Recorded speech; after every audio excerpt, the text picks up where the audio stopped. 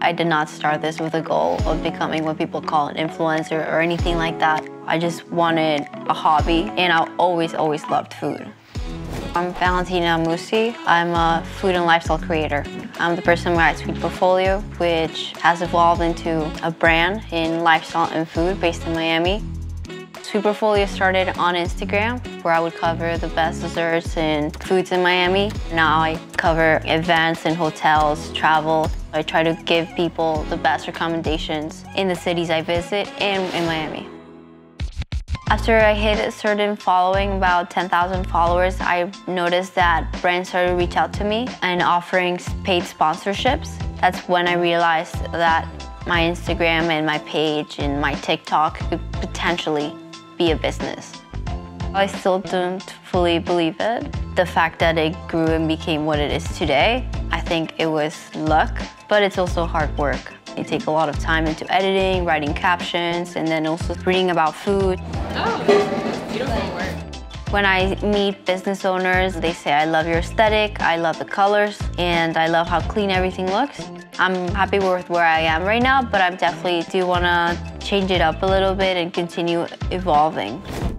The hardest thing about what I do is definitely having to educate people about how my recommendations benefit businesses. Hello, Andrew. Hi, Valentina. How are you? Good to see you.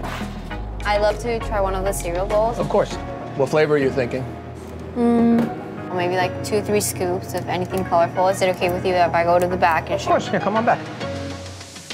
I will go visit a shop and I tell them, look, this is what I can do, and they do not believe me until I actually post about it. This is something that you can swirl so I can get a nice little action shot. That's super cute. And then they message me, thank you. I have X amount of new followers. I saw so many people show me the photo of what you got and say, I want that. They do not realize that this is an ad space, that it could be just as beneficial, even more so, than old school ads. The first thing you do when you're looking up a business is try to find them online. And it does not look professional for people to look up my name or my brand, Sweet Portfolio, and just find a social media profile. I thought I cannot be an influencer person without having a website, a portfolio online. We made my website just a few months ago, and it's been a fantastic experience. The GoDaddy designers were very helpful when it came to building a website that matched my needs. The themes and how you can customize your page makes it so aesthetically pleasing. It was just the best option for me.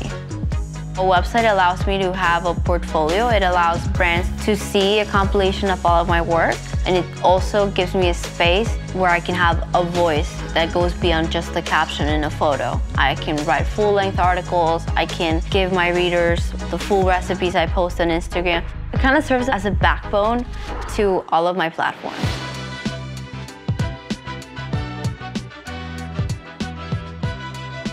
Should I put it in the grill? Yes. The evolution of Sweet Portfolio has definitely been surreal to me. I cannot believe that I'm considered a creator. I cannot believe that brands want to work with me. I'm just very humbled by it, and I'm excited to continue growing and evolving my brand. I know that I'm reaching that momentum, and I need to take advantage of it. So we're here at Lure Fish Bar. Here we have their burger bash with 2 onion rings. Here is the, oh my God, I already did it once. It's just, the thing I'm the most proud of is being able to create a community surrounding my brand. All the time. Nice. And then you have my light. We're constantly being bombarded with horrible news and corruption, and then there's this little space online, this little pocket where you just discuss food and food videos, and you just get excited about Nutella and chocolate and cheese. And I think that a lot of people identify, like, my page provides them that little piece of joy they need to get through their days. I think success is being happy where you are, and I am definitely overwhelmed with joy of where I am right now. That is success to me.